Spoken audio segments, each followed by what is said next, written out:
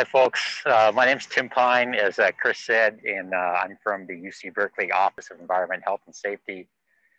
And Strawberry Creek is my baby, so I'm going to talk to you a little bit today about some of the things that we're looking to do to restore the creek, both its habitat and its function, and give you a little bit of history about the campus and how it interacts with the creek. Down here at the bottom of campus, we are just about the spot where the creek leaves campus and re-enters a culvert that goes under the streets of Berkeley.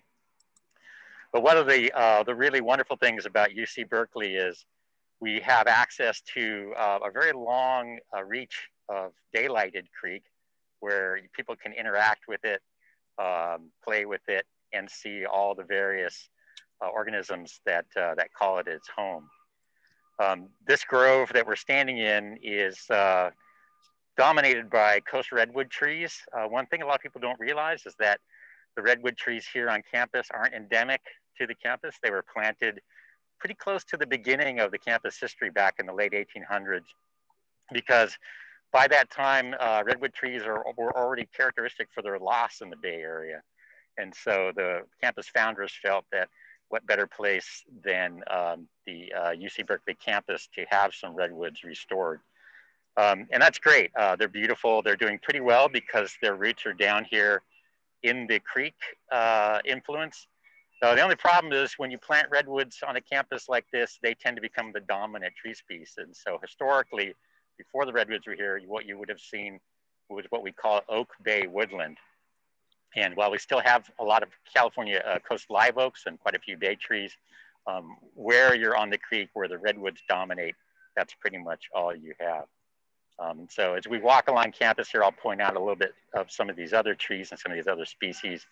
And then we'll talk a little bit about the history of the restoration program on the campus. It's largely a student initiative, and I'm very proud to say that I've been the staff advisor to those students for about the last 20 years. Chris, are we going to move? Nope. Okay. So in that case, let me tell you a little bit about the watershed. This creek is fed by a number of what we call seep springs. And what I mean by that is we don't have these kind of dramatic artesian sources where you might imagine water bubbling out of the ground or cascading down the face of a rock. A seep spring is just what it sounds like. It's just a wet spot up in the upper canyon. One of the other wonderful things about UC Berkeley is we have hiking trails that go all the way up into the upper watershed. And when you get up into the upper watershed, you can see some of these wetted areas. They're characteristic because they have a lot of willow growth. And so that's a plant species that you would see where you have a lot of wet or muddy ground. All these little seep springs start to come together and form these little channels.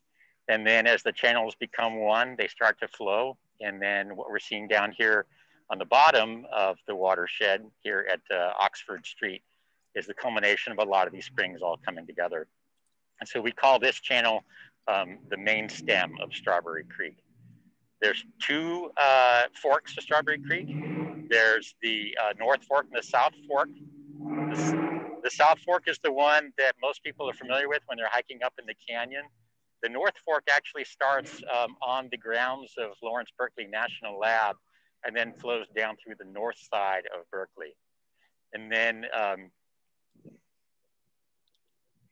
as it flows through city streets, unfortunately, it picks up a few pollutants that you might see in an urban area. That's one of the studies that students often do here on campus is compare the water quality between the North Fork and the South Fork. And in general, the water quality in the South Fork is better because it flows through a more natural upper watershed, whereas the North Fork goes through an urban part of Berkeley.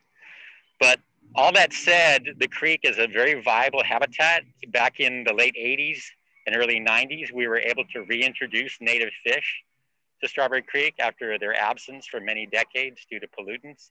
And the three fish that you typically would find in Strawberry Creek now would be the California roach minnow, the three-spined stickleback, and the Sacramento sucker. And all of those fish would have been historically here before European influence and the pollutants that came with a lot of that unfortunately made them somewhat absent.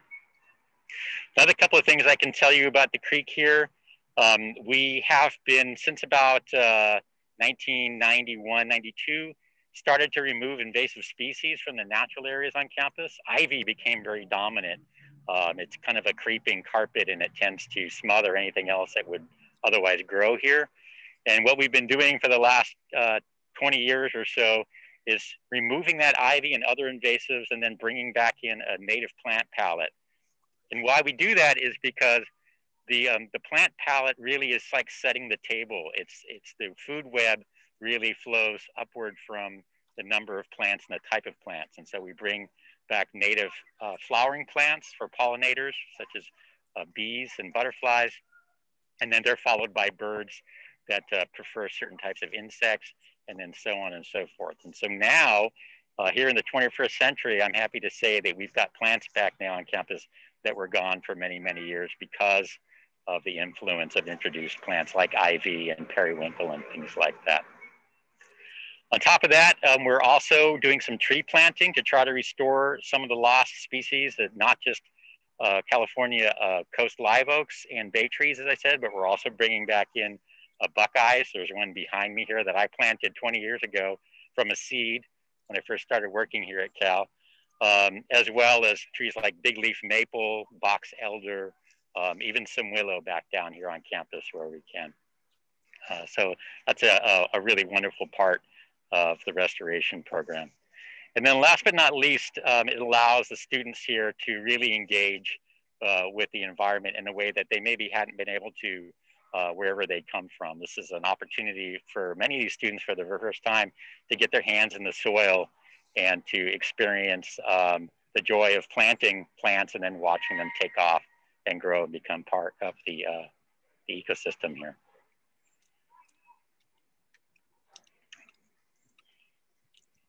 Anything else? Salmon. Oh yeah, so let's talk about that.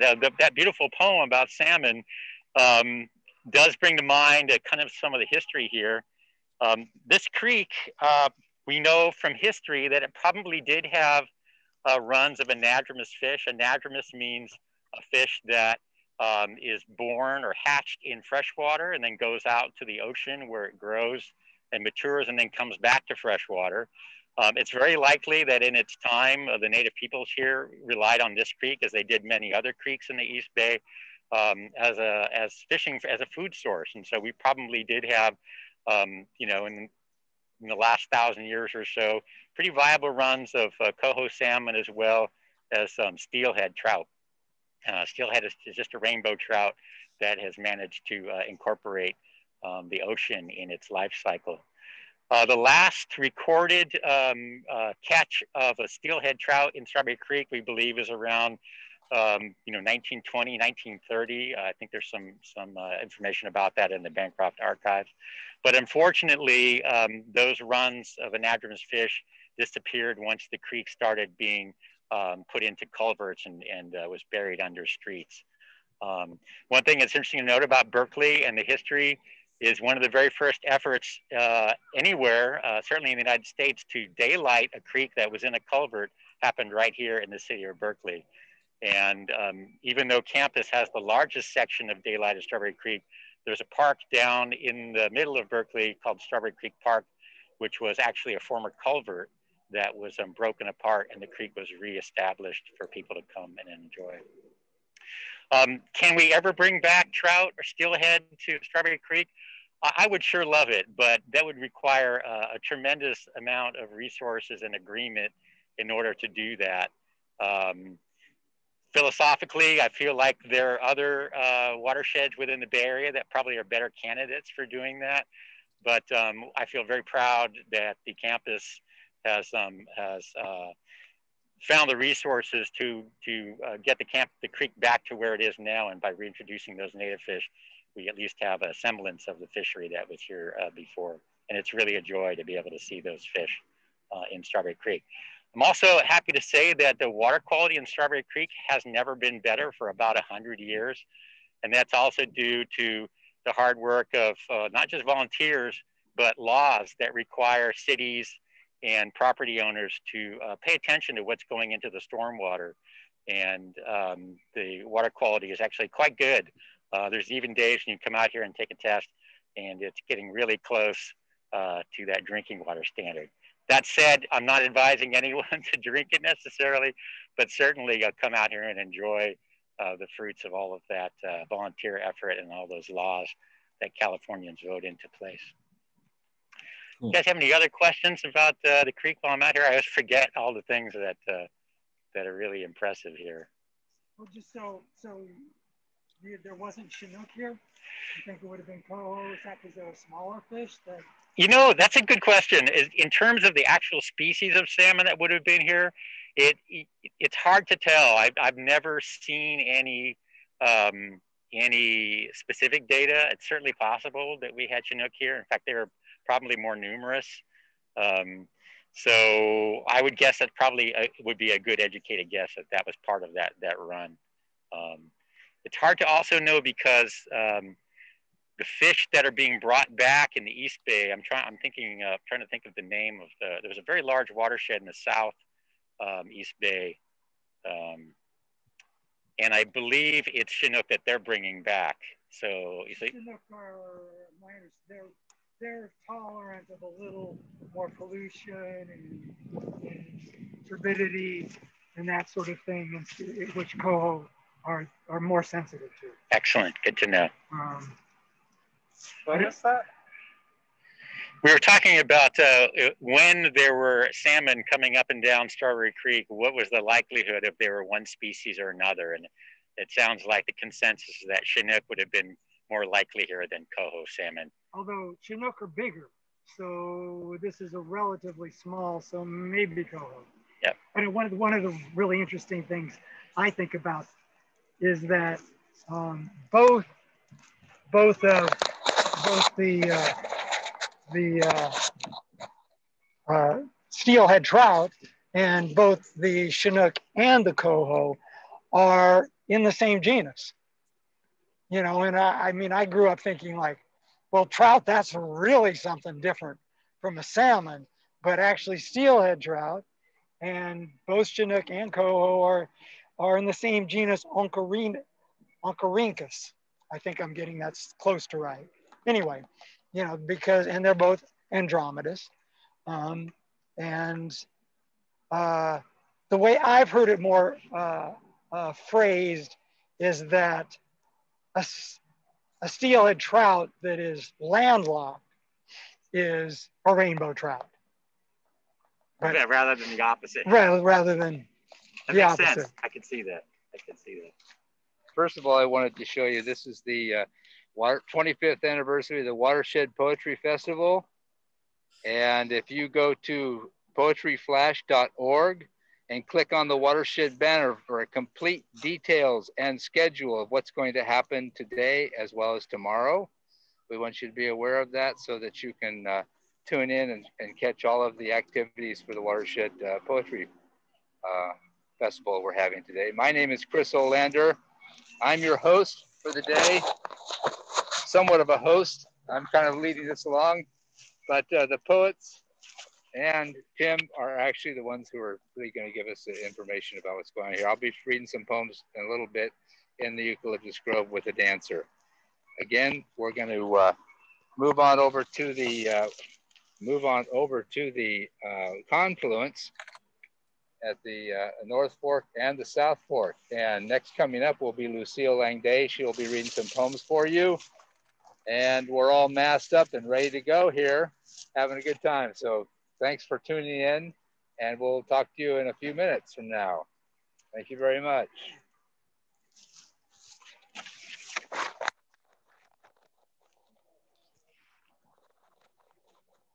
Okay, are you ready for me to read?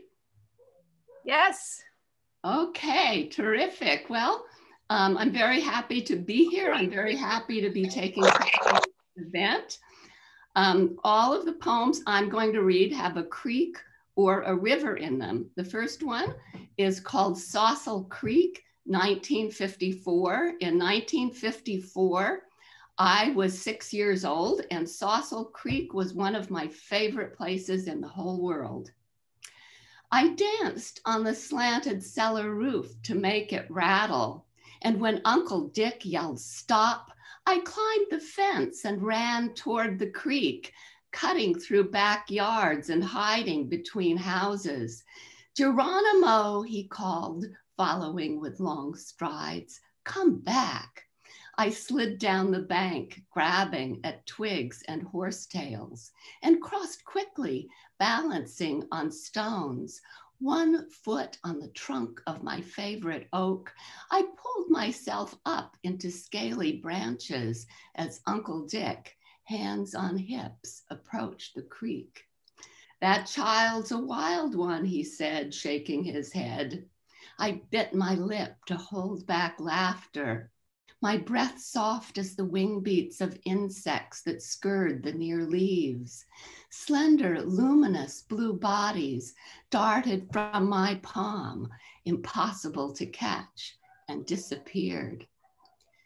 And my next poem is called "The Sick Tree."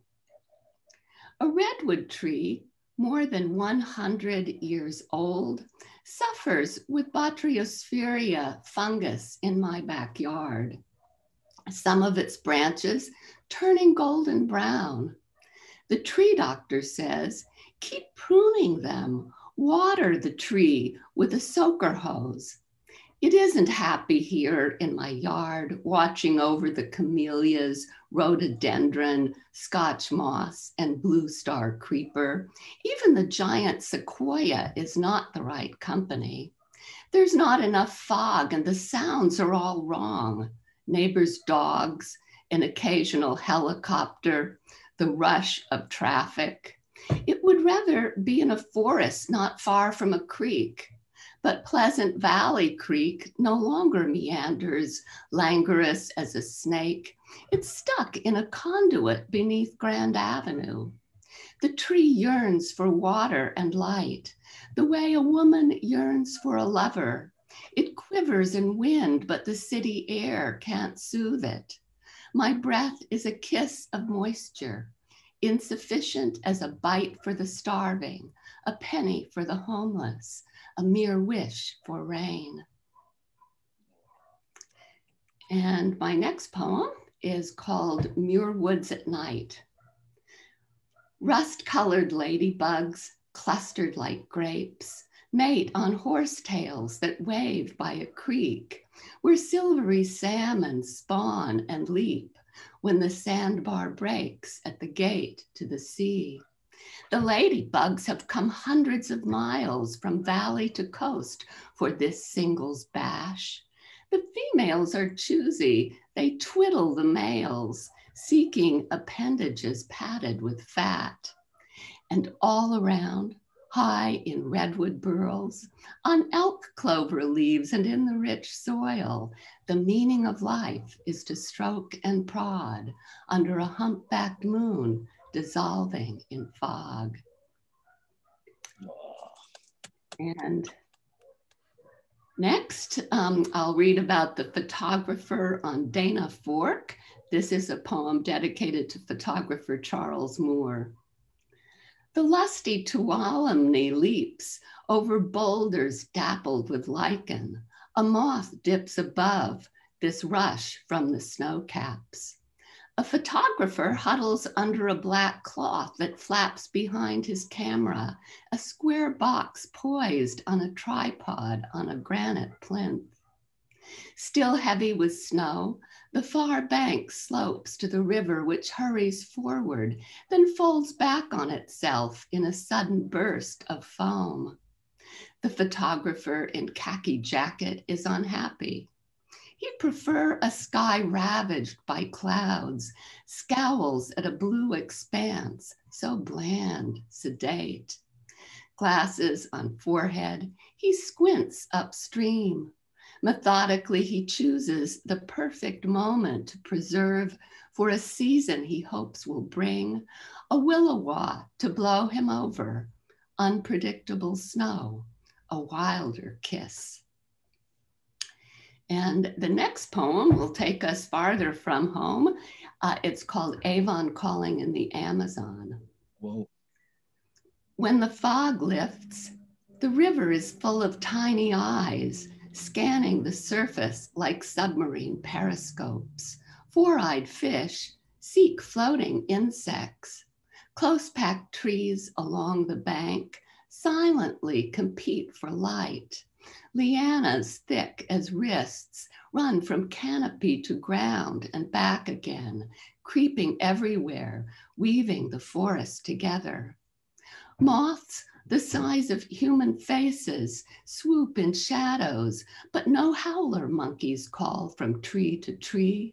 Stillness permeates midday heat except for the putt-putt of the Avon lady's boat with its cargo of single stroke, one coat nail enamel, pearls and lace cologne spray, Cosba, bath and shower gelée.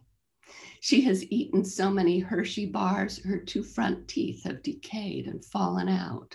She has washed her braids today with Avon Plus shampoo and splashed bubble bath in the river. Her clients will give chickens in exchange for C-Zone, the exhilarating new fragrance with the power of the waves. And I would like to conclude with two poems from my new book, Birds of San Pancho and Other Poems of Place. The first one is called The Real Thing, and this takes place in Palo Verde National Park in Costa Rica. In a boat skimming past red and black mangroves, close packed, leaning over the briny Rio Tompisque, where crocodiles swim, the scales down the middle of their backs, breaking the water's murky surface like chains of floating rocks. I think of the Jungle Cruise in Disneyland, my father beside me when I was 8. When the fake crocodile opened its jaws, he said, "How would you like to see the real thing?" I said I would and meant it, but knew I'd never go with him. He feared planes, boats, and the depths of rivers. But now I'm looking into the eyes of a live crocodile in a jungle river. Pale green marbles, the pupils vertical black slits. The crocodile regards me with no apparent interest, while herons dip for fish, iguanas bask on branches overhead, and roseate spoonbills splash the sky with pink. Howler monkeys stay high in the trees, but white-faced capuchins crowd around the boat when we stop. One climbs on the roof, another poops from a limb a few feet away. It hits the water with a splash. Daddy, who put so many ideas in my head, I hope you're looking down from heaven at this monkey relieving itself beside me, then popping a big black spider into its mouth. It's the real thing. And my last poem is called What Flows into the Gulf of Mexico. Melted snow from the crests of the Rockies rushes past pinyon pines, limber pines, lodgepole pines, corkbark firs, ponderosas, gathering silt as it reaches bur oaks, cottonwoods, staghorn sumacs, silver maples, passes prairie cordgrass, winds through cattails, duckweed, skunk cabbage, finally to mingle in the Mississippi with water draining from 31 states where hunter-gatherers lived with bison herds for 10,000 years. Now the river carries oven cleaner, human feces and caffeine, medical residue from hospitals and laboratories, scouring powder and soap from millions of houses, antibiotics from all the cattle ranches in the Midwest. Solvents from farm machinery plants, pesticides from corn and soybean fields, ingredients used to make plastic, enough estrogen from birth control pills to bend the genders of fish. Thousands of tons of herbicides fertilizers that cause algae to form massive green carpets in the Gulf, which leads to an explosion of bacteria that decompose algae and kill everything in an area the size of Massachusetts each year. All this even before 206 million gallons of oil from the Deepwater Horizon blowout, before hundreds of thousands of gallons of oil dispersant containing chemicals that destroy red blood cells and cause cancer. It all enters the shimmering, translucent bodies of arrowworms and dinoflagellates consumed by oysters, the algae scooped up and eaten by shrimp, the crabs that crush mollusks and shrimp with their chelipeds, the sea bass whose stout jaws clamp down on any smaller creature. Of course, it's in our blood and hair and fingernails. It floats in our hearts and permeates our brains as surely as hope or anger. It's in your body and mine, these molecules that cling like lovers to our bones. And I sincerely hope that it won't be like that for much longer. There's still hope. Thank you. Here we are at the confluence of the Strawberry Creek of the South and North Fork into the Main Fork. This is the Watershed Poetry Festival, the 25th anniversary. And for complete programming, just check on poetryflash.org and check on the banner. Click on the banner and you will get the complete details of everything that's going to happen with the Watershed Poetry Festival. My name is Chris Olander, and I am your host. And I'm going to turn this over to Kirk Lumpkin, and he's going to read you a poem. And then we'll have Tim Pine tell us about what's happening here in this area.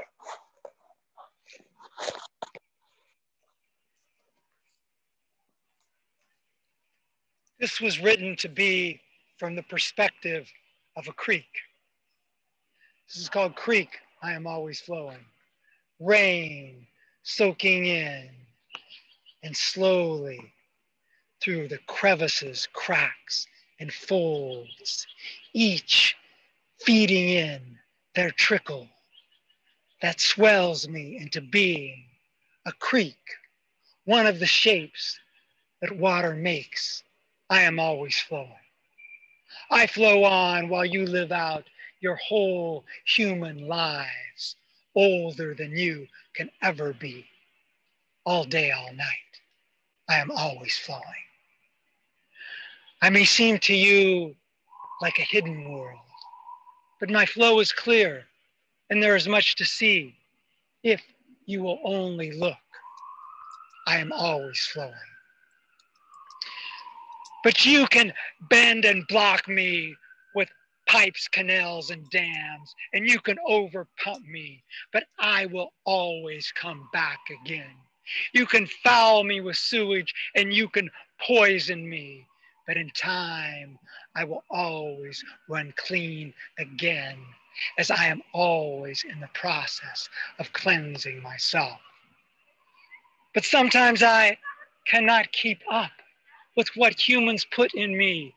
So please don't treat me like a garbage dump or like some kind of toilet. Remember, I am home to a whole riparian community of plants and animals in me and around me, whose diversity is more than words and names can say. I am always flowing.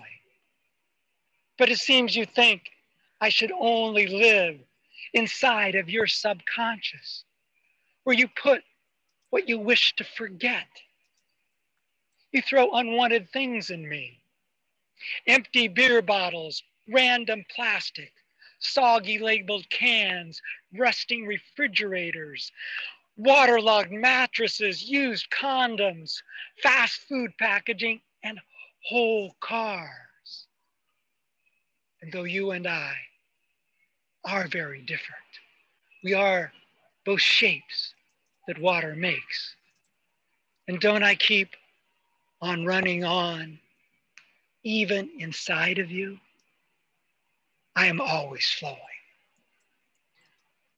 Water is life, and I bring life to every place I touch. But many towns and cities seems like they don't want me. Like many of the people who sleep beside me. So they fence me off and hide my presence. Or worse, condemn me to be half alive in a culverted, sunless world, while I am best flowing in the shade of trees, and when I can sparkle in the sun and be shooting off over stone-lip edges, exploding out into shining droplets and white froth, then gathering together again, dancing around boulders, sliding cool and gracefully sinuous in riffles, runs, glides, and pools all along my length. I am always flowing. I run down deeper than you can see. And often when I seem to be dry, I keep on running on underground. But even when I do go dry, I still flow through the air like a spirit presence, where this place I am shaping knows I always return. I am always flowing. I am always beginning. I am always ending. I am always becoming part of a greater body of water. I am always flowing.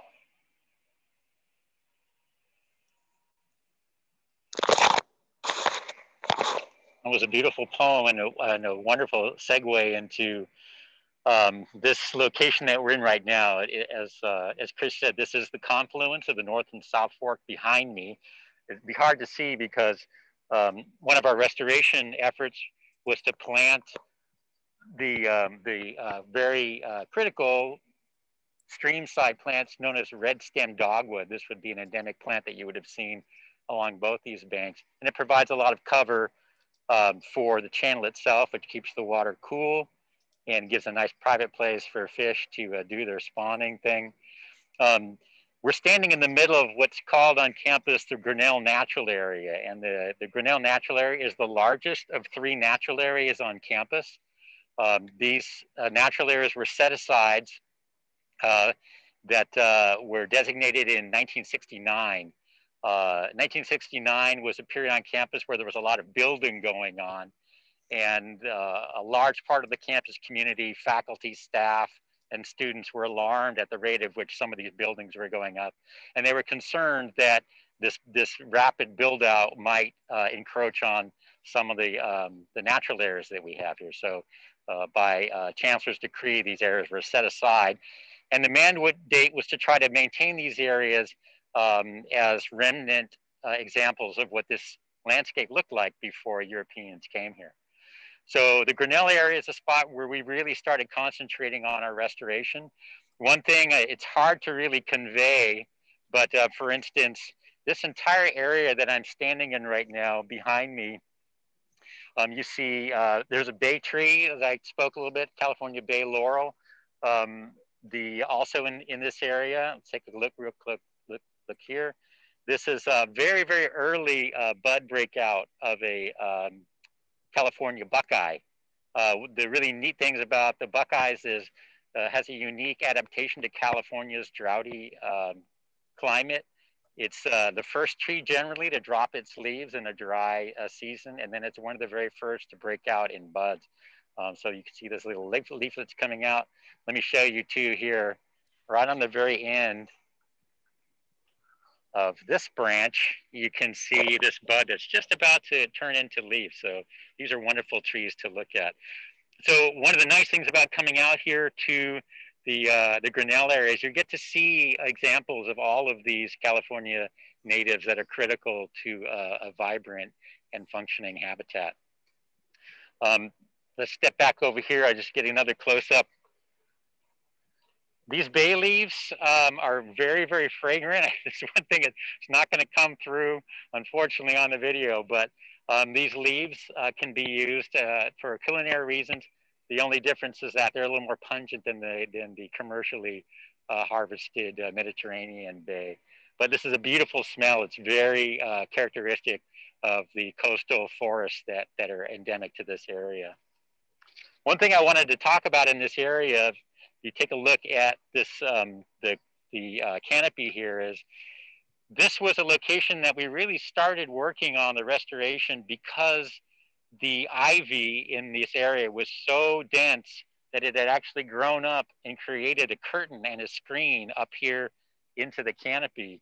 And unfortunately, when you have that dense a growth of an invasive vine or plant species, this became an area where we had a kind of a semi-permanent homeless camp, and then the impacts to the creek were unfortunately very harmful. We had a lot of garbage accumulating in here. We had, unfortunately, human waste flowing into the creek. And so this was one of the first spots that, myself, working with student volunteers, started to clear the ivy out of this area. In fact, it was so dense in here, and it had been allowed to grow so long. I'm going to step over to this tree. This is a cedar, but the ivy had grown all the way up into the canopy of the cedar. And so one of the other harmful impacts of things like climbing vines, like ivy and other non-native vines, is they actually put a lot of weight on the branches high up in the canopy there. And what that does is when the storms come in from the north, the extra weight on the branches causes them to break off. And so this tree was actually being harmed by the ivy being up in the branches. But using a lot of hard work and actual blood, sweat, and tears, we cut all this ivy back and we rolled it up from this area and opened this area up again, not just to allow us to put in a more native palette, but also for people to come in and really enjoy this, because several generations of Cal students, unfortunately, this was a no-go zone. When this was an ivy jungle, very, very few people actually enjoyed this spot. Also behind me, I'm going to kind of walk over to an area. This area behind me, where you can see a little bit of fencing here, was one of our more recent restoration areas. In addition to planting trees, we also have brought in a number of natives that were completely covered up by the ivy. And so one of these, if you look down here, this is the native blackberry that would have been in this watershed. I know a lot of people are familiar with the blackberries that they pick. This is that very heavy red cane that has the very large berries. This is the more delicate. This is our native blackberry that hasn't been hybridized. And this really started to come back on its own. All we had to do was remove the ivy from this area, and this native blackberry started to come back in force. Also behind me, we have a very critical kind of a shrub that is native to this area. This is commonly known as coyote bush, but it provides a really good screen and habitat for birds. And so we've got nesting birds. This is an area that they like to kind of come in and get into. Unfortunately, this can become a little bit heavy. A lot of people, by the way, I just have to point out, on this campus, we have a lot of squirrels. One thing I have to say about the squirrels that are here on UC Berkeley, they're not native to the West. This was an introduced species. They're actually known as eastern fox squirrels. And they're a lot better adapted to the urban environment than our native gray squirrel. But people love them. I have a little issue with them because I have a tendency to chew on our native plants. But I'm not gonna deny that they're not cute and that a lot of people like them. So while this looks a little bit like a kind of a hodgepodge and a dense kind of a tangle of things, this is what this watershed would have looked like before essentially Europeans came in here and started in a big way modifying the plant palette here. Behind me also is it's not flowering right now because we're in the middle of winter, but this is one of my favorite native plants. This is known as sticky monkey flower. And in the spring and in the summer, when it starts to put out its buds and flowers, they're beautiful orange flowers that are very, very important for a lot of the pollinators in our area too. Also down here is another one of my favorite plants, which is just now bursting out. This is commonly known as bee plant. And again, just as it says, when this will start to flower coming up here pretty soon in the spring, very important plant for a lot of our native bees, our solitary bees, of which there are many in the watershed too.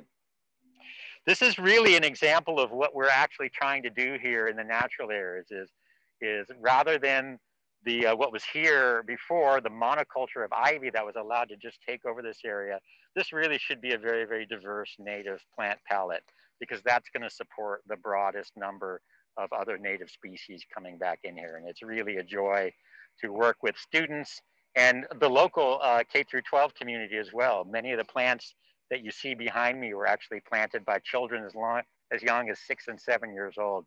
So it's incredibly gratifying to be able to use the natural areas as a way to get people very young starting to engage with the environment around them, and for them to understand that a native diverse plant community is really important to supporting the very broad food web that we're trying to bring back here.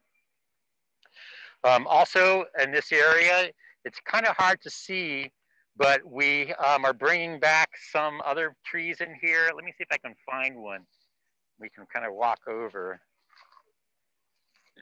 In the wintertime, one of the issues is a lot of these trees have lost their leaves already, but this is one of my favorite trees on campus. This is one that we planted about 4 years ago. This is a big leaf maple. And again, you can just barely start to see these buds are forming, which is about right for this time of year. And one of the wonderful things about big leaf maples is that when they're close to the creek, and we've got a couple of behind us over here, they'll drop their leaves in the fall, and all of that leaf litter falling into the creek is a very important part of the food web in the aquatic environment, because those leaves are broken down by lots of little insect larvae, and then those larvae in turn become food for wading birds.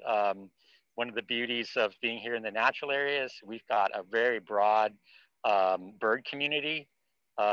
And in the creek, we've got wading birds such as night herons, which are really wonderful to see hunting in the creek, egrets, and even our red-shouldered hawks that are resident in the eucalyptus grove behind me. They will nest here, and they'll actually catch small fish and crawdads that we have in the creek too. Behind me, you also see a couple of other, we've got some redwoods here, but if you look up, I think we may actually be going here later. You can see the very dominant overstory of the eucalyptus trees. Those are not native to this area. They were actually planted here also quite early on the campus history. The grove behind me is actually world famous. It was originally planted as a windbreak for this area because this part of campus actually had the very first running track. And if you were a young runner, you didn't want all the dust from the wind that comes in off the bay blowing up in your eyes. So those eucalyptus trees were planted for that very practical purpose. Unfortunately, they're so dominant as a species that not a whole heck of a lot can actually grow underneath them. And certainly it doesn't support the kind of diversity that we're standing in right now.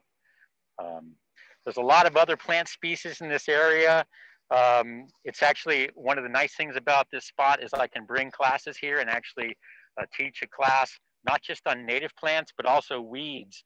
Sprinkled in amongst all of this is an annual growth of a lot of the weed palette that we're actually trying to control. And that's just a lot of hard labor. When we're doing weed control on this campus, we don't use Roundup. We use hand labor and we use other hand removal methods. And so the more volunteers I can get out here that are trained in plant recognition, the more effective that effort is. And so this is the time of year when I try to get as many students out working with me to try to remove a lot of the stuff that otherwise would be competing with the plants that we put in here. What else can I tell you about this area? While we were out here, we heard a couple of birds that are native to this area. I know I heard what sounded like a Steller's jay. That's one of our blue jays that would be native to this area. I heard a couple of robins. But the important thing that to note about those bird calls is that many of those birds wouldn't be here on campus had we not brought back that diversity in the plant palette, because the fruits of a lot of these plants, not least of which the native blackberry, but some of the other fruiting plants that we have here, like the toyon that we put in, has a beautiful red berry. These are all critical food sources for these bird communities. And so when we don't have these plants on campus, we also don't have these birds. And so this is really a joy to come out here on a day like this and be able to hear the diversity of bird calls in the background as well. Chris, do you have any questions? Yeah, what's the story on the live oaks here? So the story on so that's a great question. The live oaks, I mentioned earlier that this is typically what we would call Oak Bay woodland. So if you kind of pan over here a little bit, we're standing in a grove, one of the older groves on campus of these trees right here behind me. These are the very essential keystone tree species in this area. That's the coast live oak. And they support a very big part of the food web here too. It's the acorns that are seasonally produced by these trees, not only supported a broad diversity of animals, both birds and before the fox squirrels love them. Before the fox squirrels, the gray squirrels, but also the native peoples of this area, the Ohlone tribes, really were critically dependent on those seasonal acorns as well. Do you want to go find one? Yeah, see if we can. Can we duck underneath this, or should we just go out this way? Oh, this is kind of fun.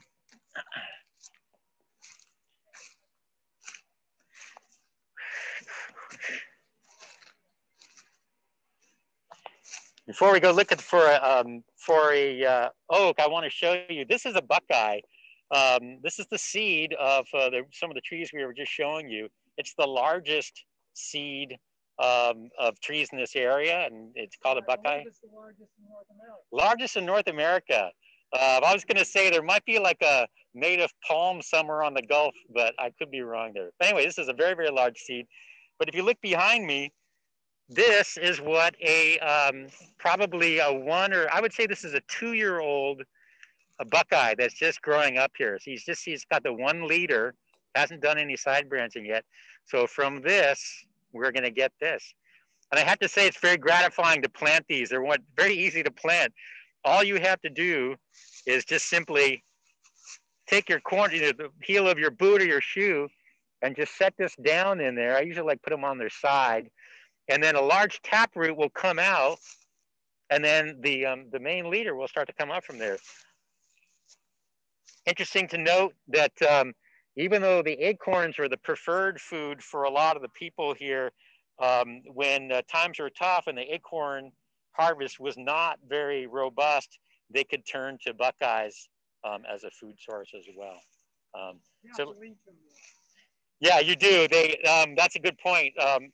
The buckeyes are very astringent, so they needed to be processed and rinsed and rinsed and rinsed to get rid of that bitterness. We're looking for an acorn. Is there an acorn or a cap? Anyone want to find one? You know what the Indians used to do with those buckeyes? No, what do they do? The fish stick. Yeah, they would take the buckeye. They would take the buckeyes and they would peel the bark off of the seed there, and they would pound it and put it in the water.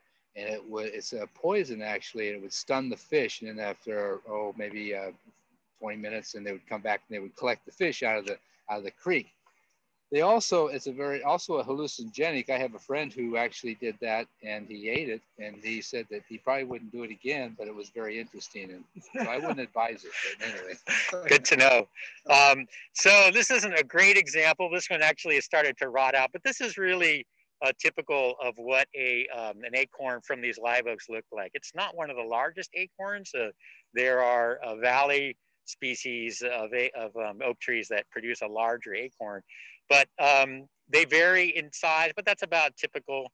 And then last but not least, one of the ways they propagate, one of the ways you get more and more of these trees is both birds, typically jays. We have a native jay in this area called a scrub jay. Will take these and they'll cache them. They'll actually hide them in the ground, and the ones that they don't find through the year when they're eating them become the basis for the new oak trees in the area. And of course, our squirrels are responsible for planting quite a few of these as well. But this is a very critical tree species in this watershed. And the beauty, one of the beauties of UC Berkeley is that you can still walk around this campus and find oak trees that are, you know, upwards of 100+ years old. One thing I do want to say is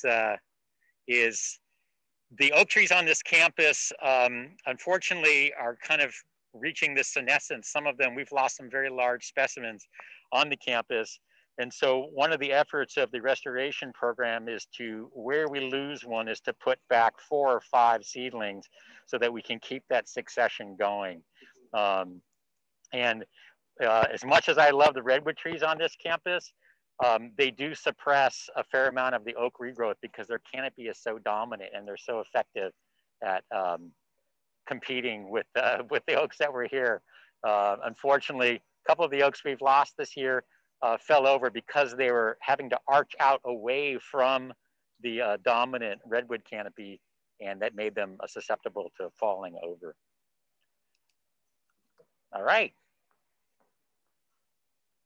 So one thing I want to leave you with here before we leave the Grinnell area is, this is a spot that if you ever get a chance to come to UC Berkeley, I really encourage you to spend some time here in the Grinnell.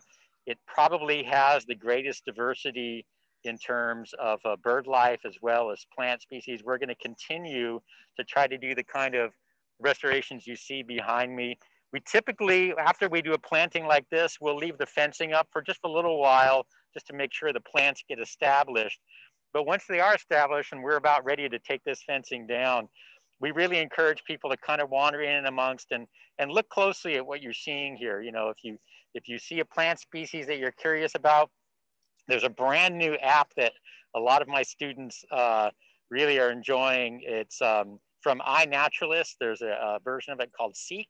You can actually use your camera and point it at the leaf, and it has a very robust database. It will recognize the photo that you take of that leaf, and it will tell you a lot about the plant.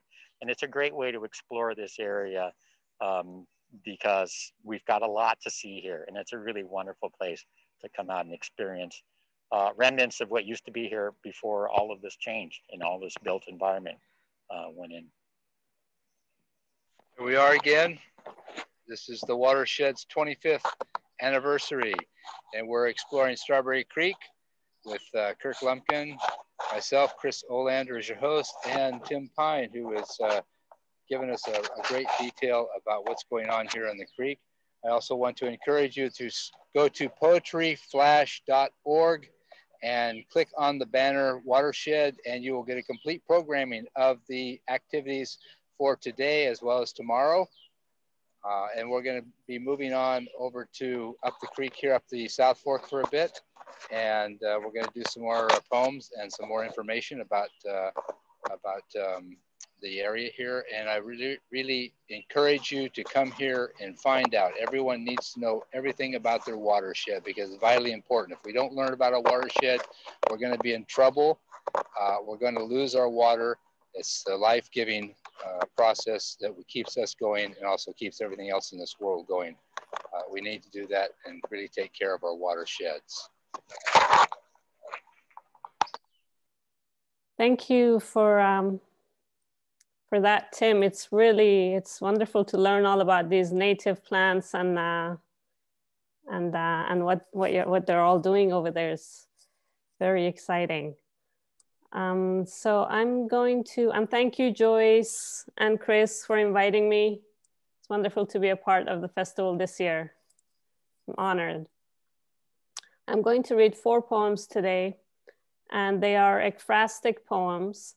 So I'm going to try to share the images with you, And their artwork, the poems are inspired by artwork of my uncle. His name is Rooja Mohassessy. He passed away in 2010.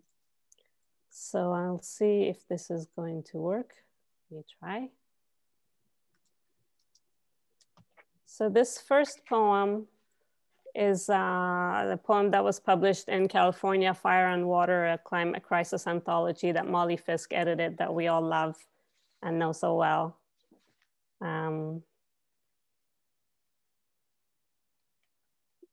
Baird. The small phalanx has returned, bustling over dandelions. I put off mowing for a third morning and listen. The sunny flowers give, tousled under one bee, then another. By noon, they fold or go to seed. I welcome the quiet in the wake of the bees, a lapse in the drone of weed whippers clearing dry brush, chainsaws felling bone-stripped ponderosas. Near and far, we make the air pulsate.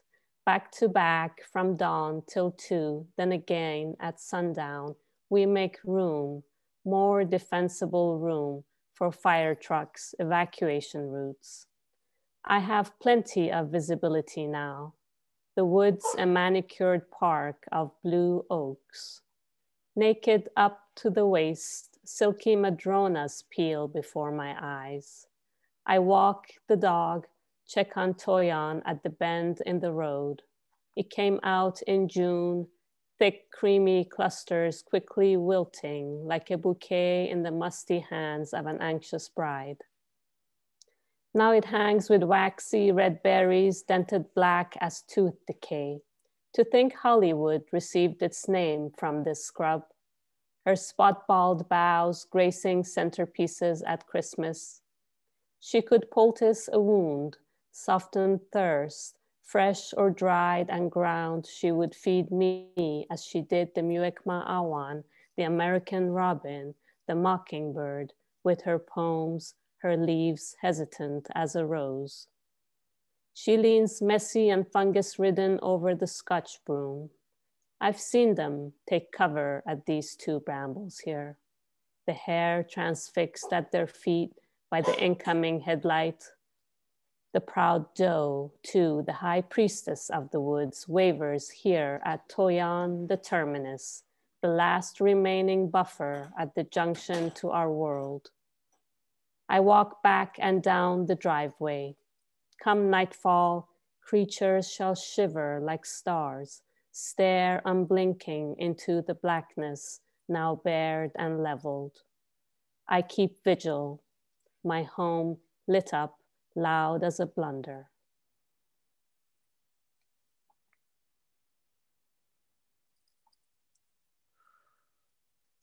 This next poem is in response to an event that happened some years ago in Lebanon. Lebanon has always had a waste management system that's been strained and not functioning. And there is a landfill outside of Beirut called Borj Hamoud. And at some point they did an experiment to sort of dump the trash into the Mediterranean as a project to expand the land, kind of a land expansion project. And of course it didn't work, and it was a disaster. And the title is a quote from an article that I used to inform my poem here. This used to be the sea. One day we looked out, we couldn't see the sea. The mountain began disappearing in truckloads. It was erected during the Civil War, axiomatic proof that wars do not cause dearth, but excess. Not exactly abundance, but sufficient dirt to add a mountain to the earth.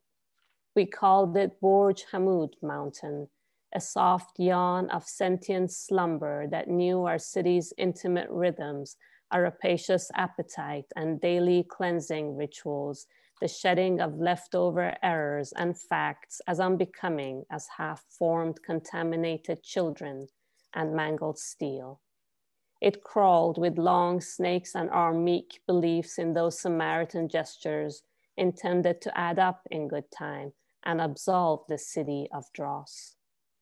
And refrigerators, stainless steel refrigerators that no longer preserved our dewy dreams, yet refused to thaw into the thin air of our expectations. And we carried on at the seaside, encased in our whitewashed Mediterranean walls, adorned with azure tiles, fortified illusions that couldn't keep the strident stench out. It rammed itself into rooms, felt no need to ooze beneath doors into basements. It appeared through sheer will. While we waited patiently for a change in the direction of toxic wind, we taught our children how to inhale death in smaller sips. Borj Hamoud Mountain, our communal black hole of nondescript inequity topped with dirt, a cat half covering her dump, innocent enough. Then the mountain began disappearing. A procession of trucks glowing with heavy metal, radioactive green microplastic teeming with sluggish bacteria and dripping thin juice passed our doors, accompanied daily by a faithful flock of seagulls, until the mountain was expunged, though the rats remained like loyal pets, and we had reclaimed our natural land.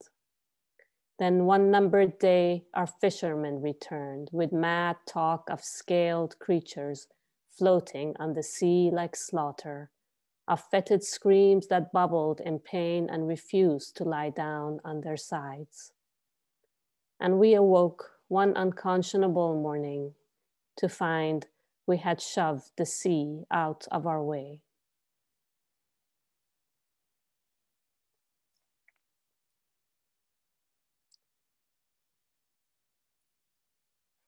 This next one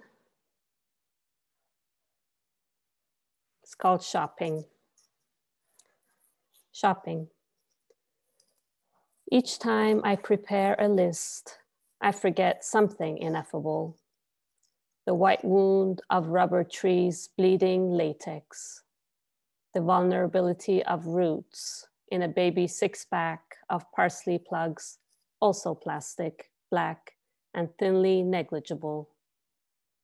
The cling to life after death on the stand of fresh gills and the thrashing tail.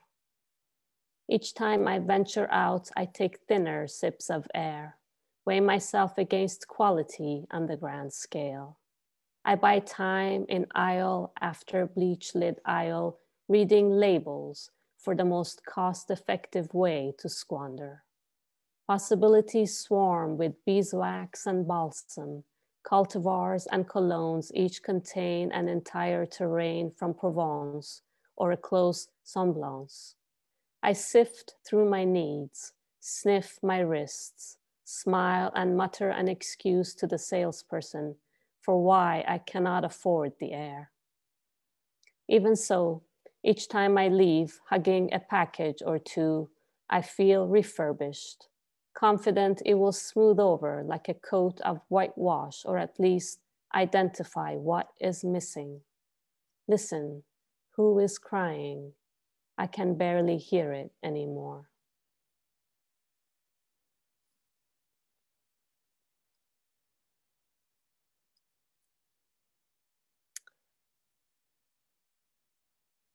This last one is called eggplants.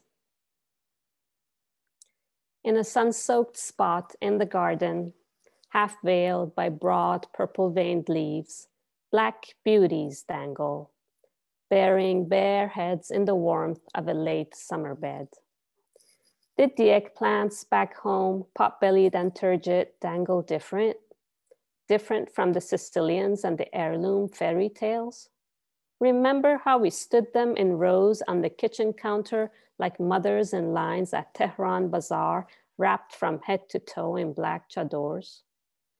Yet for all their protection in yards and yards of tough patent leather sheen, back home the eggplants collapsed into a pile of slush in less than an hour in the oven. It must have to do with the loamy soil.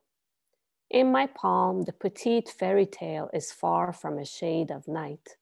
It's covered in neat streaks of white light, like well-managed shooting stars.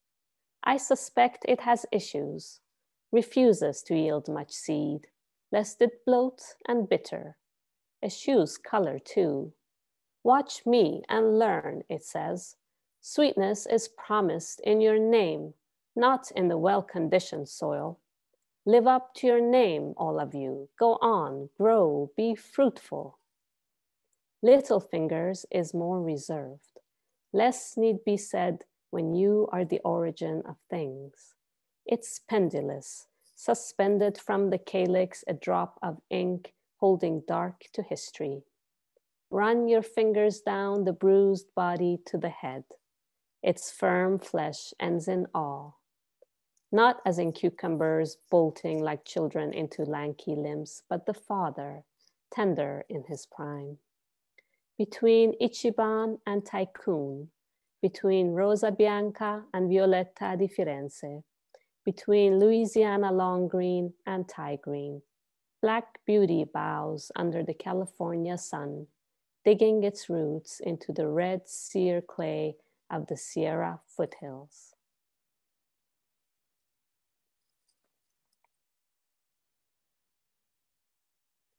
Thank you, everyone. Enjoy this wonderful festival. Thank you.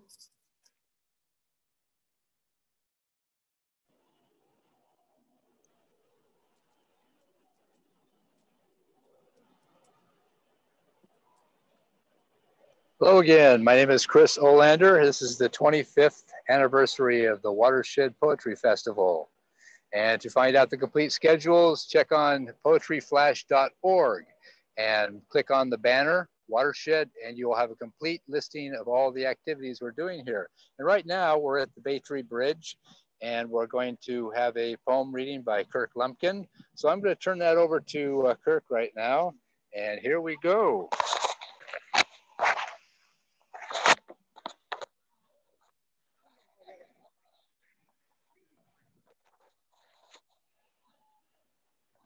In California last year, our fire season burned about 4 million acres. And that may seem to everybody and to myself as a very large number, but those who have studied it believe that Native Americans in California burned about that many acres intentionally every year. But the character of their fires would have been very different, much less intense and burning much less fuel because they burned regularly. So the poem I'm going to do is called I Am Fire. I am fire. I am the dance of energy releasing in flames. I'm a shifter of shape, a changer of forms, a recycler of nutrients, a composter, an elemental force of destruction, cleansing, and rebirth. And just because you have matches or a lighter or other means for getting me started doesn't mean that I am your slave, servant, or pet. Don't get too close to me. I can always burn you, but I am not your enemy. Though I have killed your heroes many times, that was not my intention. I have no intentions. But you humans and I have a long shared history. Some of your kind have even said it was your relationship with me that first made you fully human, that set you apart from the other animals. For countless generations beyond memory, your ancestors gathered round me for warmth, protection, cooking, and light. And for hour after hour, they stared at the ever-changing stories of my living tongues of flame, firing their imaginations long, long before you started staring at screens. My old partner, Lightning, first connected us. Lightning and I go way back. You might say all the way to the beginning. I have always been an important part of evolving the life of this place. All of the beings native here have adapted to me as a permanent part of the world they live in. The first peoples of this place used me for cooking and heating, much like you did. But they also worked with me in what you call nature, burning to keep meadows open, to preserve oak woodlands, to encourage the growth of plants they used, and much more, including fighting fire with fire by burning around their villages to protect them. Your big problem with me in forests and other wildlands started with logging and suppressing me.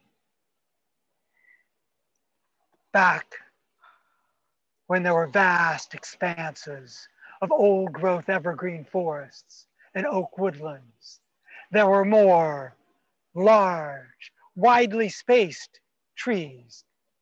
And I came through many times, leaving behind me more benefits than damage. But now, after years of over-logging and suppressing me, forests are clogged with lots of tiny, spindly trees. Then add to that longer fire seasons, more frequent droughts, areas riddled with dried up trees killed by wood-boring insects and invasions of highly flammable non-native grasses, all leading toward more catastrophic infernos with 100-foot flames in the treetops. Suppress me too long, and you'll be sorry. This is not a threat, just the truth. When I go wild, you do not want to be there. You humans are so very smart, but you start to act like the laws of nature no longer apply to you. But I am fire, and I am telling you, the laws of nature still apply to you. And I have to say, Smokey the Bear is a cartoon. And real bears know that I may be dangerous, but I am not evil.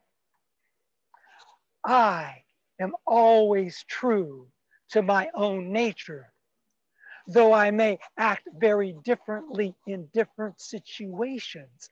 As in the wild world, I burn very differently in grasslands, conifer forests, oak woodlands, chaparral. And in your human world, I have so many very different roles. I'm the heat in your wood stove, the internal combustion in your car engine, your collaborator on delicious food, the blast of a blowtorch, and the gentle pulse of a candle. But when I'm very small, it takes barely a breath to blow me out. When I'm just a little bigger, the wind moves me and spreads me and blows me up. You should know by now to beware the Diablo winds, the Santa Ana winds, hot, dry winds coming out of the east, sweeping down from the mountains, their hot breath whipping my flames, exploding through the chaparral.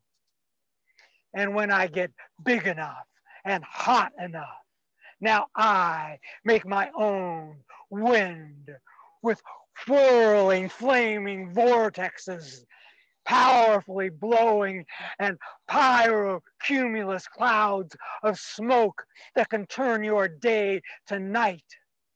I am fire. And if you want to be safe in your human world, use me for prescribed burns, or at least mimic me with thinning. For one way or another, the thinning will come. Because I have always been here and I will always be here. But in this changing environment and this changing climate, I am changing too. Are you? Just very briefly, the reason why we brought you over here was to talk a little bit about, I don't want to call it the dark side of creeks, but what not to do to a natural waterway. So ironically, the scene behind me here is frequently used in promotional materials that talk about the beauty of the campus. And when I look at it, I see beauty. I mean, don't get me wrong, this overstory here is actually really nice. But if you come over here to the edge and you take a look down there, you'll see that the creek bed here is actually poured concrete with a few boulders tastefully set into the concrete. And then you see here a stone wall, which looks somewhat natural, but still obviously part of the built environment. And so the problem with this kind of constraint on a natural water course like Strawberry Creek is by funneling the water into this narrow channel, you change the function of the creek. And here I'm specifically talking about the speed of the creek. So we just had a fairly large storm come through. And because of this constraint, the level came up very quickly and the speed of the water was very, very forceful. And if you walk around here, and I'm going to show you this bench, some of you who are watching this who may have been Cal grads or been on the campus, 10, 20, 30 years ago, might remember that this used to be called the Bay Tree Bridge or the Octagon Bridge. And coming out of the middle of this bench was a beautiful, large, and quite old bay tree, and the canopy filled this entire area. Unfortunately, because of the campus desire to highlight this tree and put it right here on a bridge, that channelized creek flow actually undermined the root structure on the bank that's under my feet here and caused it to start to fail. And the tree started to list dangerously. And then because it became a hazard, we had to cut it down. And so at that time, after cutting it down, we put these boards on top of this bench that used to have a beautiful tree coming out of it, so people wouldn't fall through the hole that was created by the former tree. So I say that by way of illustrating that when you've got a creek that's under your care, the best thing you can do for it is to give it room to spread out. And humans learn again and again that lesson that creeks and rivers and other water courses need space to spread out in order to be healthy. And woe betide the person that decides to put a house or a classroom or a building or even a bridge around a tree because you love it, only to have it be responsible for its premature demise. So yeah, this is a real pleasant spot here. When the bay tree was here, we sat down here and had lunch here several times, but it's too bad it is gone. But that's what happens when you don't respect creeks, you don't respect nature, and you think you're going to hem them in, concrete them in, or build houses on floodplains. It always happens. Houses will be floating away or be filled with water, and that means lots of insurance money, and insurance costs are one of the highest priorities of expenditures for not only human beings, but also for the government and everyone else who's not paying attention to nature. Okay. Hello. Go back to the ivy. Actually, that's a really good point. It was just pointed out, I just want to say a couple of things. Earlier, when we were over in the middle of the Grinnell area, I talked a little bit about how dominant certain species, non-native species, can become in this watershed. And this is a good illustration of what ivy, this is actually Algerian ivy, is what is commonly called. can do when it's left unmanaged in a natural setting.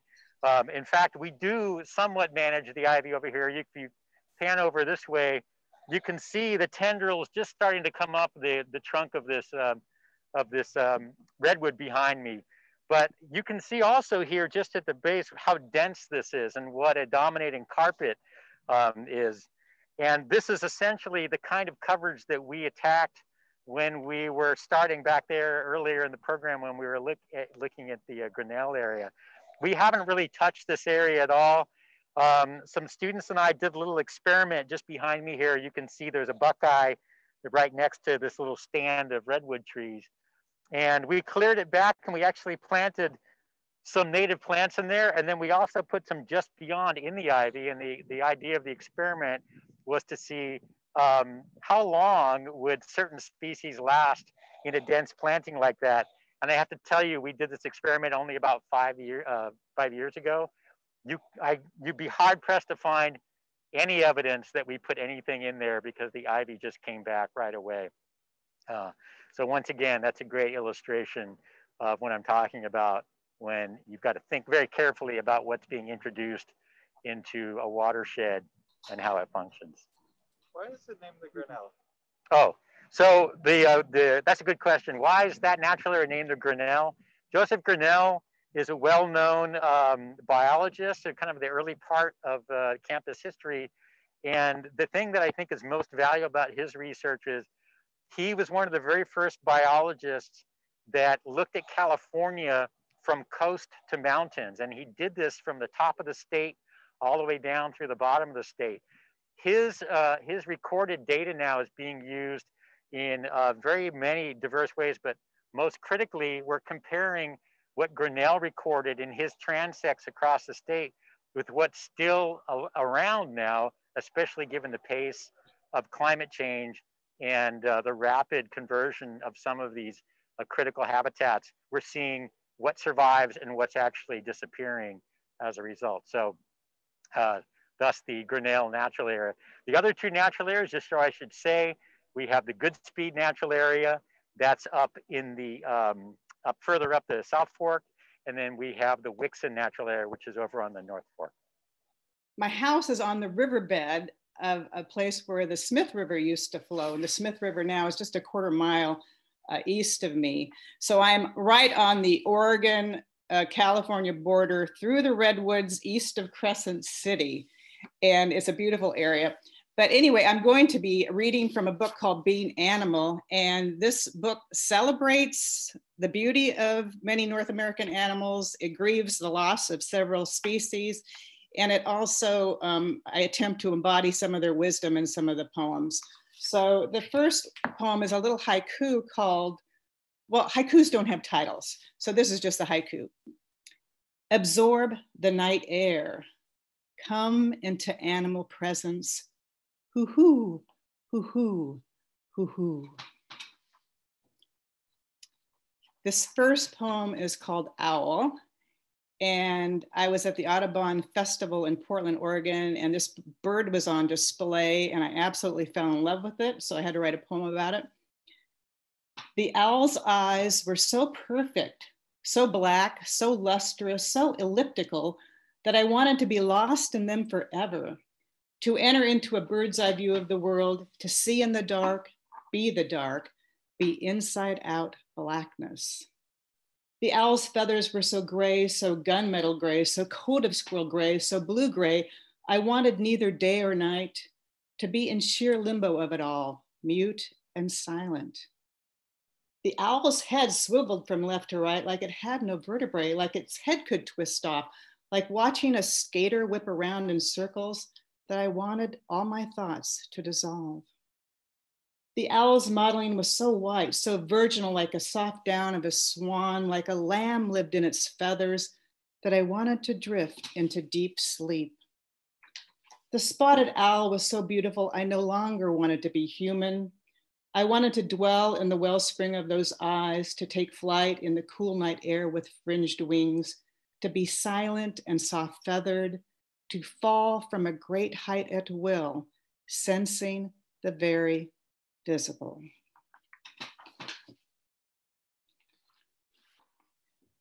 This next poem is called Blue Whale at Bolinas. Many of these poems occur in Marin County area where I used to live. Blue Whale at Bolinas. She lay there like a behemoth tube sock, the surf rising up, then crashing down on her body, no longer belonging to sea, but to sand in the hands of the biologists who will carve into her flesh for a full necropsy. Broken ribs, blunt force trauma to her head, struck by a ship, wham, wrong place, wrong time. The gentlest of beasts and eater of krill became roadkill by the busyness of ships bringing in cargo from Japan. Imagine the weight of a ship barreling into a 79-foot whale. And here on Agate Beach, tiny stick figures called humans scatter around her. The waves roll in, rinsing her great blue body with sea foam, singing her spirit back to sea. This next poem is called Sea Stars. As if fallen from the sky, their 5 points illuminate the bottom of the sea. They have lived for centuries, blood orange, deep purple, with perfectly symmetrical arms now tearing off and crawling away from their bodies. Sea star wasting syndrome. Can you imagine what that feels like? Maybe the bombing victims of the Boston Marathon know when that blast left so many with shattered limbs. Our nation severed in so many directions. The ocean now acid. Today, I found a tiny headless snake squirming on my patio.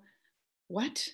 I look at my body still intact. I love my arms when they swoosh the summer air as I hike up Mount Burdell, the balance they create, the multitude of surfaces they serve. Whole populations of sea stars along the Pacific coast vanishing like cities at night, lights going out one by one. As their arms rip away, leaving their bodies in a limp mass, I do my morning yoga, triangle pose, my body 5-pointed, my left arm vertical toward the sky from where stars fall.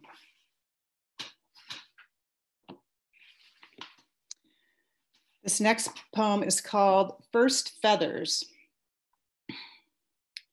There is an ache in my bones, old as the Cretaceous.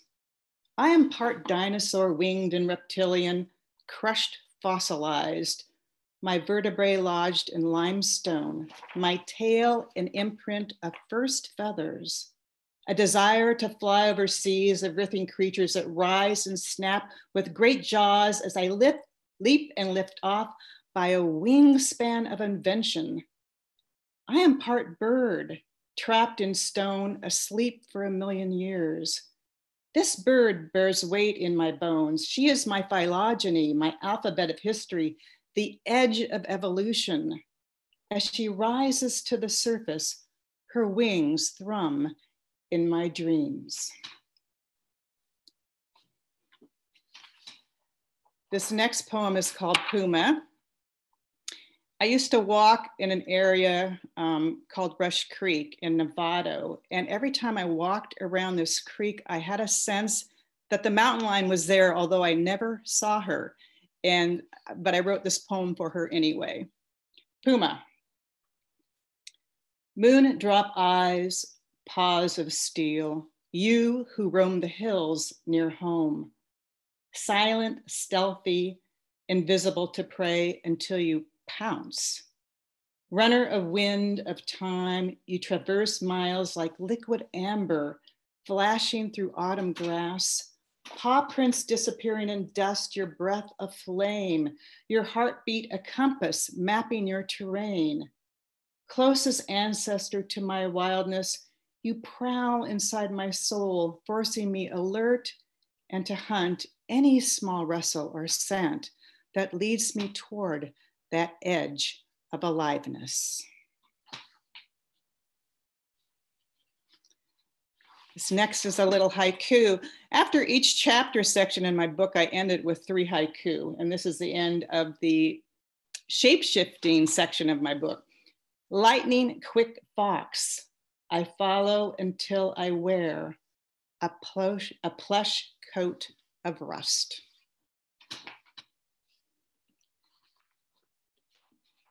And this next poem is called So Many the Numbers. I'll never forget the late fall day when we drove up to the Nooksack River, full of spawning salmon. Surprised to catch a few eagles feasting on the ground. Then our eyes lifted to the tall firs where over 100 perched. Heads white as ghosts, beaks fierce as sighs. All feathers and talons, wingspan and visual acuity. Never had I seen so many bald eagles in one place, and the vast number of salmon zeroing upstream. This is what the earth looked like 40 years ago, before cell phones, the internet, 7 billion people, the melting ice caps. This was my panorama when my future was fresh and the world was full of promise. Silvery salmon, wild rivers, our national emblem visible to the eye, the great shriek to freedom. Now my panorama is a large screen TV blaring thousands of immigrants fleeing Honduras, overheated, underfed, marching toward a militia-lined border in America. The eagle, only a memory overhead, freedom, a phantom cry.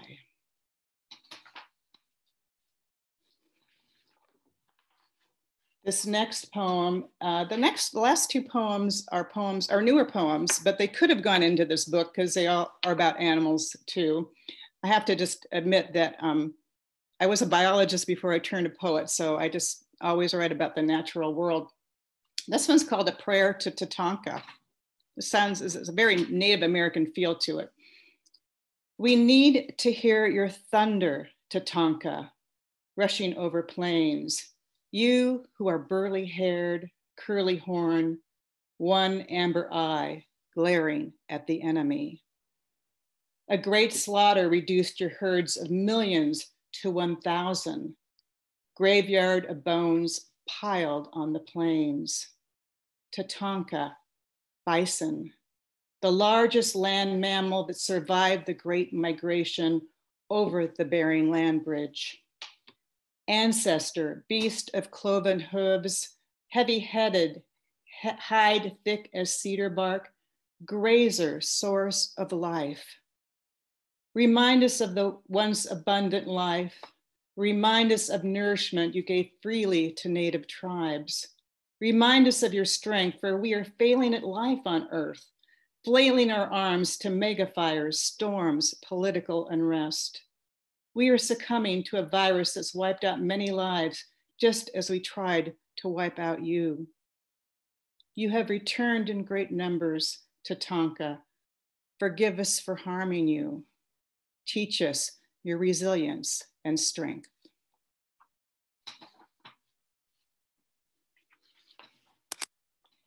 And my last poem is called The Renewal.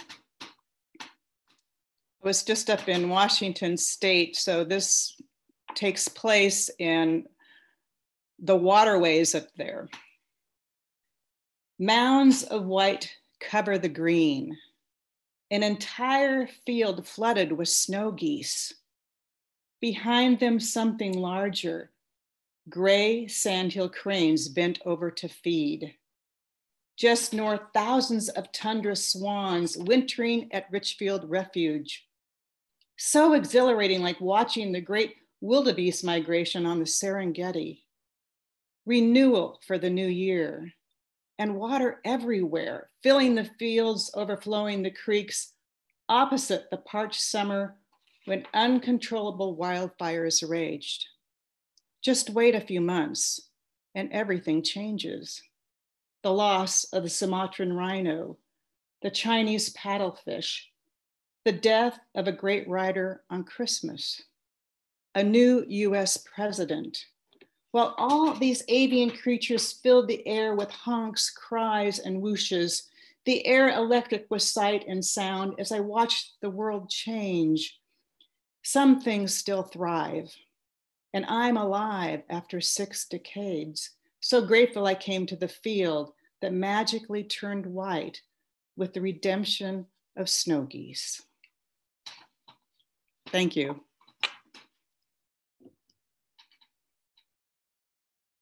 Hello again, my name is Chris Olander. I'm your host here. We're in the Eucalyptus Grove of the UC Berkeley campus, and I'm going to read a couple of poems, and the lovely Sharon Coleman will be dancing interpretively to these poems. Each day, our hands discover the blue emerald river heart, jewel that radiates the canyon's deepest image, the forest fountain, bubbling wilderness down the granite crags is building block foundation. Our soul's precious body, a sweet communion for our lips, speaking vast secrets. Fates sing of spirits unfurling leaves from the gold and black oak, nourishing the lupin nectar, rippling the spring rivulets, glowing with dawn fire. We dive into its clear pool, spirit laughing, our river current. A praise poem. We rise in rivers, the Sierra winds over the blue-green curved spheres, intelligence, fueling this particle universe, stardust flowing through our heart muscle, each cell of our symphonic flesh, rippling all rivers, nourishing our soul's nerve network. The brain sphere forming our ocean's flesh. Who we were, who we are at this moment, still who we become. We rise from the cosmic sea's elements. We are waves rolling, whirling, wild DNA strands, strings structuring our instrument's tone, breathing bodies of sisters and brothers, animals, plants, and trees, unfurling leaves, breathing, pulsing the body essence, existence, dancing, waves of words, kissing the shoreline stone skin, destiny's vibration, the body's melodic language, dancing, right here, still, whirling.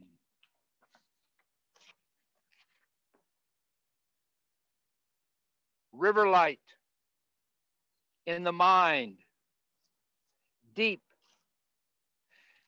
emerald pools, the granite canyon. We reflect what is, passing through rock. Sand grinds deeper. Each year of our lives, memories flowing out of sight. So we look upstream to what is coming, entranced. Green serpentine flow, conifer, oak, poison oak, mock orange, and black locust. Sweeten the body's electric movement we watch. Water bubbling, rolling over cobbles, between bedrocks, splashing beauty clear. the rhythm character, polishing gemstone, crystal cascade lace patterns between white bone, the gold of our lives. We climb naked, warm, into Marrow's beautiful canyon, where this woman gathers her movements true to her course before her. In rapids churn, roars the river's green gold light, pooling her body's treasures. Battered by the brute boulders' force, to the ocean's generation. Spiraling cycles encircling this world body, she becomes more beautiful each day, widening my embrace to the essential element. And so it is, we enter the jeweled pool, pleasure, wetting imagination, embracing flesh and current light, sliding over bones, rippling between boulders into crux of power.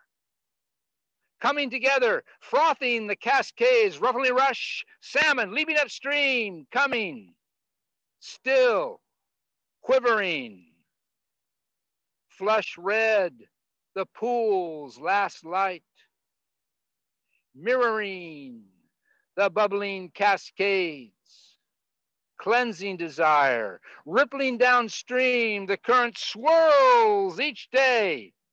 This woman and I, swimming upstream, coursing the falls is wet, light, miracle.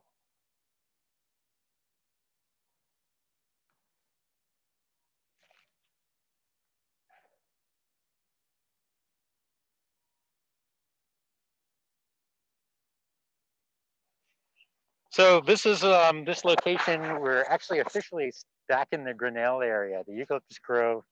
As I mentioned before, it's culturally significant because of its age here on campus. There's no denying it's beautiful. The canopy here is well, I'll say it. It's the tallest grove of eucalyptus trees in North America. It was one of the very earliest plantings of blue gum eucalyptus trees anywhere in North America. And as such, we think the tallest trees here are about 210, 220 feet tall. It does have a very cathedral-like feel here, and it can be quite peaceful in here as well. Two pieces of advice. If you find yourself here on campus on a windy day, stay away from the eucalyptus grove, because one of the characteristics of these trees is that they shed large branches without any warning, and they come down with a lot of force. And then, in fact, we got one here. This giant branch actually just fell as a result of this storm that we had this last week, and you certainly wouldn't want to be anywhere near that when it came down. Also, very commonly, large strips of bark come off these trees. This is a normal function of the bark on this tree, but they're not without controversy, despite their beauty and how nice they smell. These trees are known to be quite flammable in our region, and one of the characteristics of a piece of bark like this and its shape is that once on fire, this can actually fly pretty high up in the air on rising heat and currents, and then glide down and start other fires. And so this grove is not in any danger of being removed by UC Berkeley, but some of you may know that we're actively removing the rest of eucalyptus on UC Berkeley's watershed and the upper Strawberry Creek watershed as a result of its fire characteristics. And the side benefit of removing that fuel will be a resurgence in the Oak Bay woodland that we talked about earlier. However, this grove will probably live out its life until these trees come down in storms. One thing I should also note about this tree in Northern California, this tree grows a lot faster in our region than it does in its native habitat, which is southwestern Australia, because of the rainfall rate here is much, much higher than you would have found in its native habitat in Australia. But also because the soil in here is generally very moist, these trees are susceptible to a root fungus, which is actually attacking each of the trees in this grove. And so over the last several decades, they've either toppled on their own, which is dramatic, or we've taken them out preemptively as a way to mitigate risk and falling. So I want to share some exciting news with you. If you follow me over here, we're going to walk over to now the North Fork of Strawberry Creek. One of the highlights of my position here on campus is also getting to be involved in projects where we can do an actual restoration of the creek channel itself. You know, planting is a wonderful thing, controlling invasive species is a wonderful thing, but it truly gives me a great deal of pleasure when we can take a section of the creek that has suffered from the human intervention and we can make it natural again. And so here what I'm going to show you is, this is where the North Fork of Strawberry Creek comes out into the eucalyptus grove. This is a very old intervention that the campus did, probably dating back 60 or more years. And what you have here is you've got what's known as a wing wall, and coming out right here is a culvert. It actually extends up beyond where we're talking, but you can see that it's already starting to come apart. This was a very hastily put together piece of concrete and some broken pieces of paving on both sides of the creek. And in fact, we know that what's known as the right bank, where that ivy is cascading over, it's being undermined right now. And so the campus has set aside some money for this coming year to completely rebuild this area. And we're going to use a rebuild technique that incorporates natural materials. There's a concept for bank reinforcement known as installing a crib wall.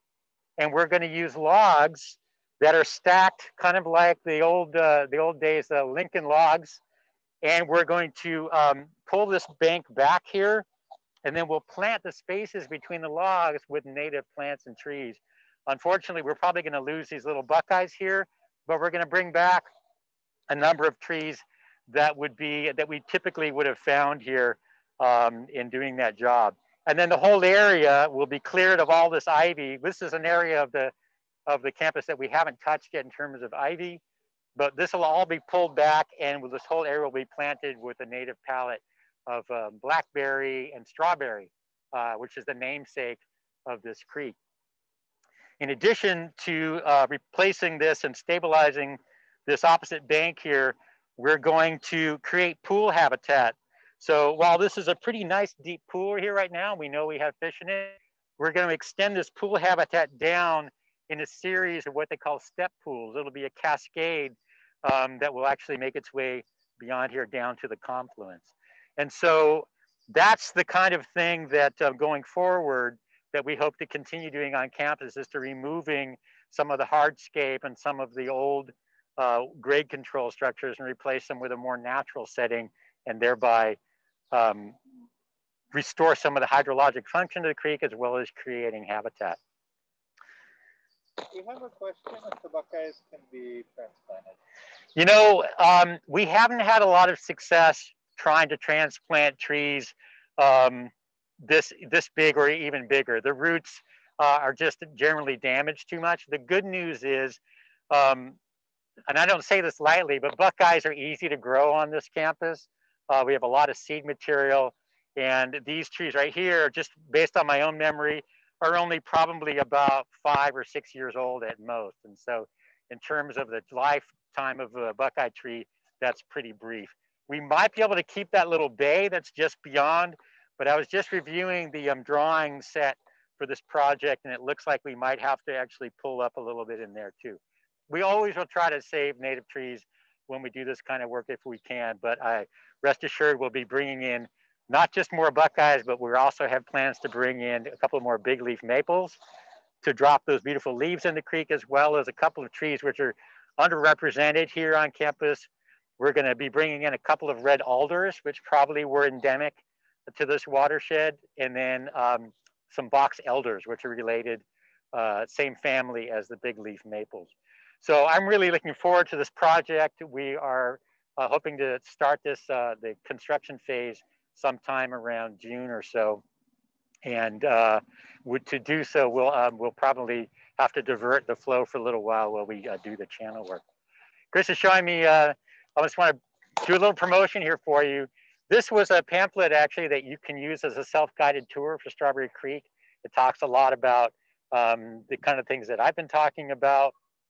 And you can download a copy of this as a PDF. We're actually not printing it anymore. We're kind of going paperless. But that gives me a chance to plug the Strawberry Creek website. If you go to creeks.berkeley.edu, you'll find a whole lot of information. It'll be a lot about what I just talked about, including this pamphlet. There's another self-guided tour that I put together with some of my students about the stormwater program here on campus and how we're trying to restore some of the hydrologic function by removing impervious surfaces, by utilizing stormwater that used to go into a pipe and spreading it out. One thing I always like to remind my students is always remember the 3 S's of stormwater: slow it, spread it, sink it. And so we have a whole nother guided tour that you can take that just talks about stormwater in the built environment. So definitely check out creeks.berkeley.edu. And we're looking forward to some great things on campus about restoring that function and bringing back a lot of habitat. It's really the best part of my job. How can people be helpful? Oh, yes. So if you want to get involved, if you live in the area, when we start to reopen after, we emerge from this pandemic and the shutdown, we generally have regular volunteer efforts on campus where we will, gather, in groups as large as 50. When we were doing that ivy removal, we have some very large groups up here. So I'm always looking for volunteers. You can send me an email through the website and we'll put you on a listserv. Also, we encourage you, if you don't live in our area, watershed groups are a wonderfully burgeoning phenomena in our day and age, especially in the Bay Area.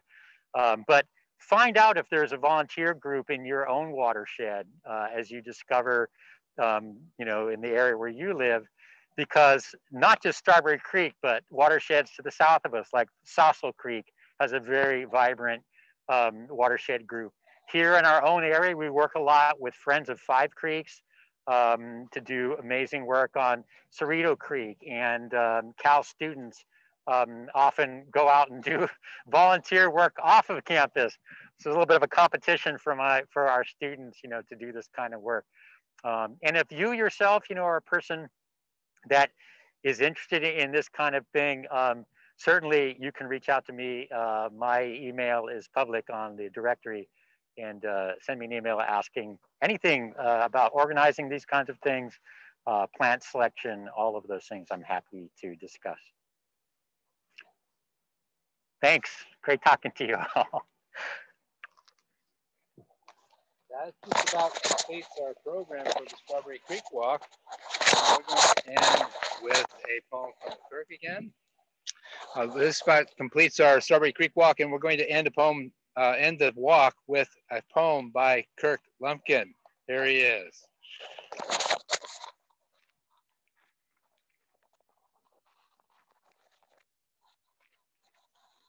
So this poem includes a brief but deeply respectful nod to Gary Snyder and his poem, Song of the Taste. And I'd like to dedicate it to the Ecology Center, which for more than 20 years has co-sponsored our festival, and to their Saturday Berkeley Farmers Market, which has been for all those years our event neighbor. This is called Grace.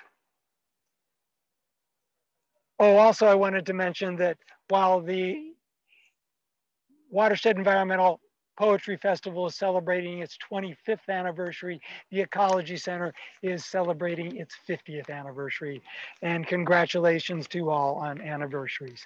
Again, Grace, this meal, however meager or sumptuous, is the body of the beloved, broken for us, undressed and then redressed in a grateful garment of spices, seasonings of the seasons, salt of the earth, from the tears of our mother.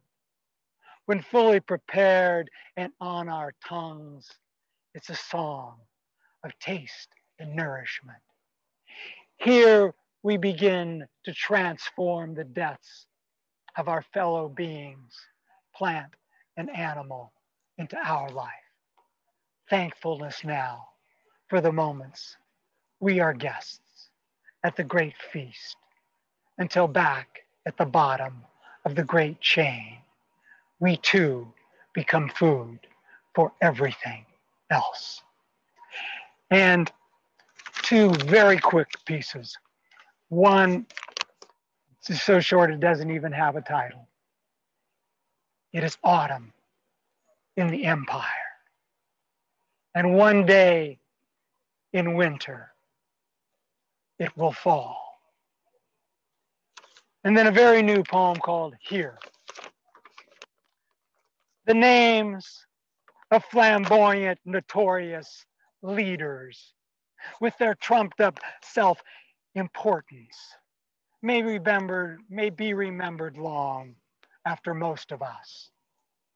But hold on to and nourish all that leads by living example, courageous love, compassion, intelligence, persistent caring, gratitude for the whole interrelated web of life. So those that come after us might inherit an inner compass, able to hold community together as it guides them through the perilous burning darkness ahead. Back to these places we've called home, but have barely truly known, where the final test of survival will be learning to find sustained sustenance here in our local watersheds, here with no place else to go. Here to survive, we will need to re-indigenize.